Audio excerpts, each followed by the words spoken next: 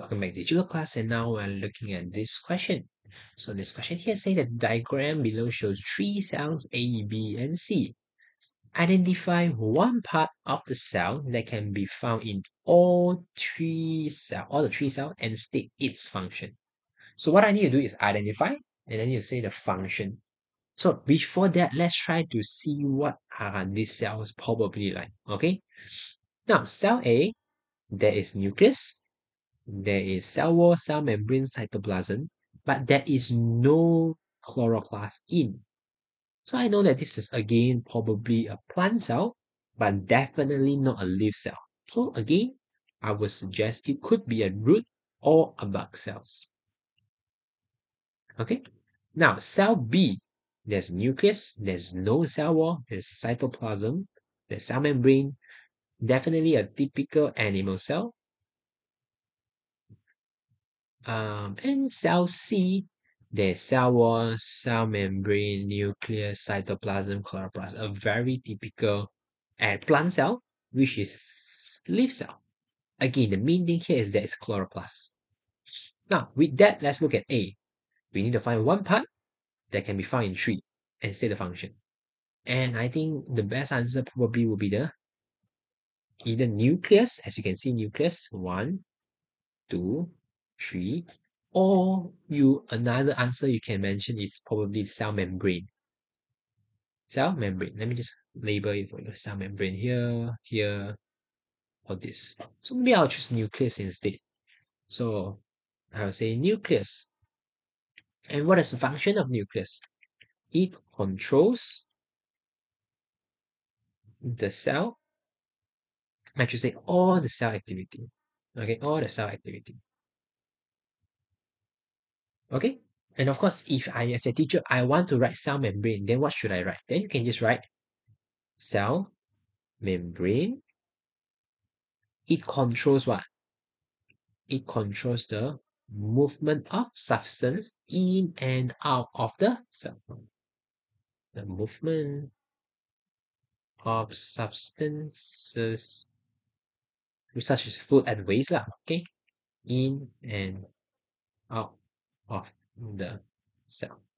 Again, you just choose one to write, okay? The questions only ask for one, so choose one to write.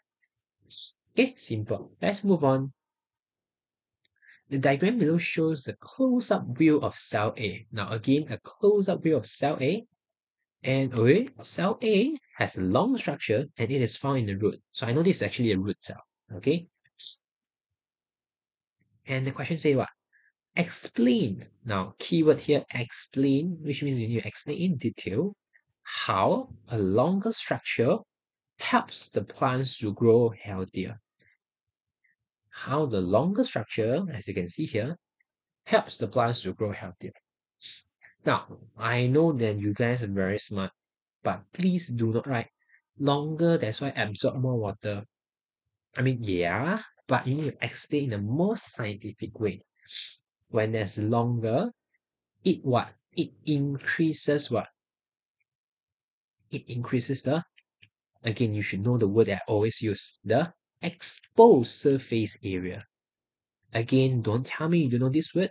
We learn in evaporation part. We learn in what? We learn in, what is it called? The surface area. We read in roots. We also discuss it in the respiratory system. Okay, so you must know this word. It increases the exposed surface area, but this one increase it for what? In contact with what? In contact with water. Okay, I should say it increases the exposed area of roots in contact with water, or yeah, in the soil. Thus absorb. Now you can say more water and I should use the word and and mineral salt.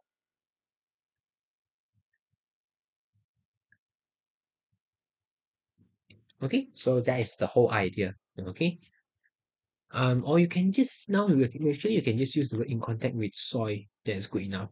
Yeah, then absorb more water. Also can. Okay, So anyway, again, you should know its function, okay? Longer, increase exposed, this area in contact with soil, absorb more water, okay? Don't just say absorb more water, okay? That is not scientific enough, okay? So I think that's good enough for this question. So all the best. Thank you. See you. Bye bye.